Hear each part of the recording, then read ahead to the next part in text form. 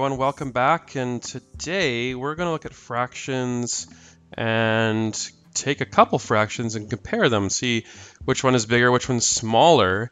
And so I got a little brain warmer here. I have two children going through their piggy banks. One girl's saying I have 3/4 of a dollar, and the boy's saying I have 3/5 of a dollar. Who has more money, and how do you know? All right, we're going to look at 4 strategies to compare and order fractions, and that's going to be looking at something called paper strips, fraction circles, number line, and my recommended method is equivalent fractions. Let's get started right away with paper strips. So if I wanted to order 3/4, 3/5, and 5/8 from least to greatest, we would fold or measure, then color equal strips of paper. And so the key here is you need equal strips of paper, and then you'd have to divide it into that many parts. And so you can see here that this could work, but there might be a lot of measuring and such. But just looking at these 3 fractions though, which one is the smallest? Okay, and so looking at the red here, 3/5 is indeed the smallest. It has not gone as far to the right. 5/8 is closely next, and then 3/4. And so even though 3/4 has the lowest, the digits are lowest, that's actually the biggest fraction. So from least to greatest, and that's important when you are asked this stuff, look at what you're being asked to do, least to greatest, 3/5, 5/8, and 3/4. Now I'm going to get you to visually try this one. I have 3 fractions here, and I do have some paper strips electronically displayed here, and so you might figure out which parts go with which parts. But I'd like you to just visually try this. Try and figure out from least to greatest which is smallest, 2/5, 3/8, or 2/3. I'll get you to pause that for a sec, just mentally color it in with your finger, and then press play when you're ready to go on. All right, so we need to count equal parts here. The first one is dealing with the fifths, okay? 5 equal parts. The second one is dealing with the eighths, and the thirds is going to the third one here. So I'm going to color in 2/5, okay, and then I'm going to color in 3/8, and then I'm going to color in 2/3. And so from least to greatest, you can see that the least is the 3/8, and then next is 2/5, and then lastly 2/3 is actually the largest fraction. Now looking at something called fraction circles, this is my pizza pie method here. There's a website here if you want to look it up, visualfractions.com/teachers/compare circles. We can visually look at fraction circles and how they can compare. So if I wanted to compare, let's see here, 2/3 versus 5/8, let's say. I can convert, 2/3 and 5/8. Which one would be larger? How about you take a guess before I press the OK button? What is going to be larger, 2/3 or 5/8?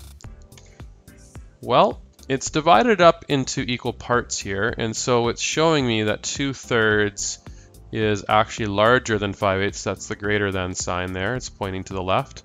You might notice that they changed the fractions to out of 24, and we're going to talk about that a little bit in a sec.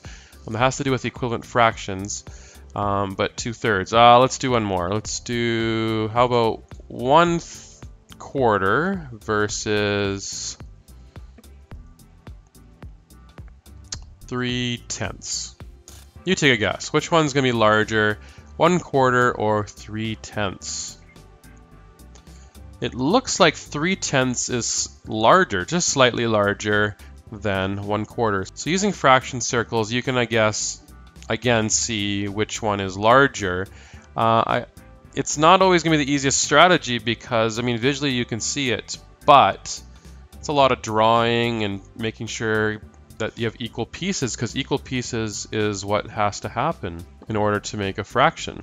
Another strategy is something called number lines, and so please remember a fraction is parts of a whole. So what I'm saying here is that this is the 0 and this is a whole. Okay, we're talking about one thing.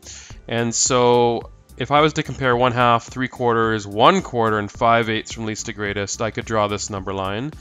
If you're going to do this strategy, you do have to know how to do equivalent fractions because all these denominators aren't necessarily the same, and so we would have to make equivalent fractions out of some of these. So you always want to look for the one that has the highest digit for denominator, and that is the 8ths. And so all of these are going to become 8ths. So this is 1/8, 2/8, 3/8, 4/8, 5/8, 6/8, and 7/8, and then 1 would be 8/8. You can see that 5/8 would go here, so I've taken care of that guy. But the other ones in halves or quarters, well, I gotta think, how can I get from 1/2 to out of 8? And so we did some work in the last video about how to convert this into equivalent fractions. So remember, I have to multiply the numerator and the denominator by the same number. If I'm going to get the 2 to an 8, I have to multiply by 4. So that must mean that the 4 here, the numerator is a 4, and so 1/2 is technically this guy. So this is 1/2, and so we've taken care of that guy. We got 3/4 and 1/4. So both of those end in denominator 4. So let's do the 1/4. I need to get that to 8. This time I'm going to multiply by 2.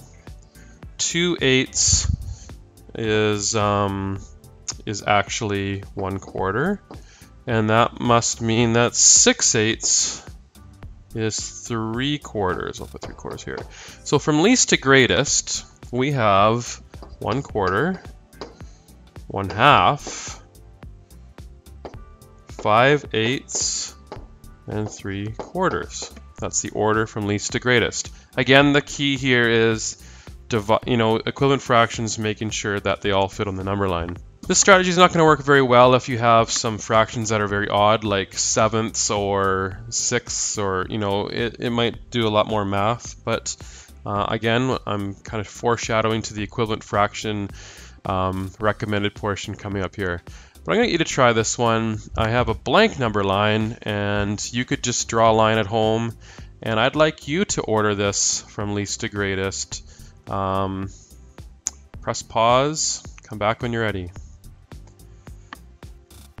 All right, so remember this is 0 and this is 1, and I have to make this into 6 because 6 is what we got there. So I have to make 6 equal pieces. I'm going to do my best. So halfway would be, halfway to 3 is 3/6. Would you agree? And so I need to divide this maybe into 2 equal pieces. So that's 1/6, 2/6, and I need to do this approximately there again. That's 4/6 and 5/6. And so I already have one taken care of, and that was 1/6. There's 1/6 right there. Probably gonna bet that's gonna be the lowest one on the what we're doing here. We do have 4/6. We can take care of that guy right now. But we have to convert the 2/3 and the 1/3. So 1/3, I have to get that to 6. How do I get that 3 to a 6? I multiply by 2. That means I have to do the numerator by 2. So 1/3 actually equals to 6. So here is 1/3. And then I have to do 2/3. And again, I have to get that to a 6 multiplied by 2, and that becomes 4/6. So actually 2/3 and 4/6 are the same thing. You can put that in there. So 2/3. So from least to greatest here, I have 1/6, I have 1/3, and then it's kind of a tie between 2/3 and 4/6. Kind of put that in brackets there. Again, there's another website, the same kind of website. You can kind of see what's going on a little bit better if you are more of a visual learner. I could put, hey, what's 1/2 compared to 2/3? What do you think? Which one's bigger, 2/3 or 1/2? And it looks like 2/3 is larger than 1/2. So if you're interested in that website, it's at the top there, visualfractions.com/teacher/compare lines. All right, the last method, and this is the one I recommend, is to compare two things and then list equivalent fractions until either the numerator or the denominator is the same. And so what I'm doing here is I'm gonna, and please, I don't know if you've heard me say this, but on the smartboard I can't write a fraction, proper fraction, so I kind of get that 2/3, so it's actually looking that way. To list equivalent fractions, I recommend we just multiply. And so I'm going to take 2/3, and I'm going to multiply it by 2, by 3, by 4, by 5, maybe up to 6. And we're trying to get either the numerator or the denominator to be the same. And so I kind of want you to forget everything I've said so far. You probably should have fast forwarded to this point. But for the visual learners, I wanted to show you what paper strips, number lines, and fraction circles look like. This is the quickest method though. So I'm going to multiply by 2 first. I don't need to multiply by 1 because it's going to be 2/3. So remember, when I multiply by 2, that's top and bottom, numerator and denominator. So 2/3, 2 times 2 is 4, and 3 times 2 is 6, so 4/6. And if I do 3/5, 3 times 2 is 6, and 5 times 2 is 10. Now, do I have any numerators the same?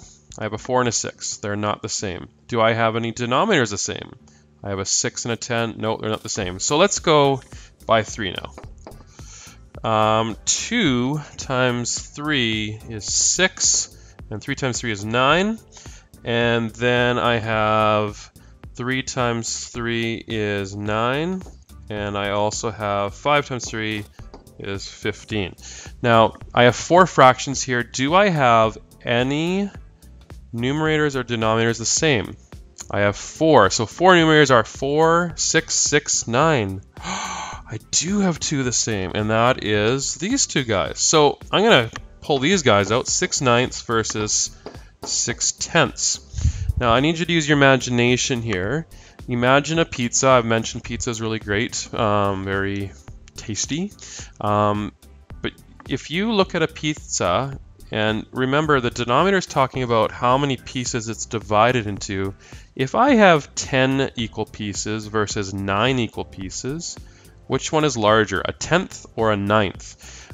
Maybe a little bit more easier example is if you had a pizza that was divided into 4 pieces and the same pizza is divided into 8 pieces, which one would be bigger? The 4. And so you need to know that the lower the digit, this is kind of backwards in thinking, the lower the digit, the bigger the piece. So because the 9 is lower than the 10, this guy is the larger fraction because there's 9 equal pieces versus 10 equal pieces. And remember, we're describing one whole here. And so let's take this information, 6/9 versus 6/10. I'm going to go back to the fraction bar here, and I'm going to put that in, 6/9 versus 6/10. Oops. And you're going to see that the 6/9 is larger, and the reason it's larger is because there's less pieces. There's 9 equal pieces versus 10 equal pieces. And if you don't really understand that, just take my word for it. How about that?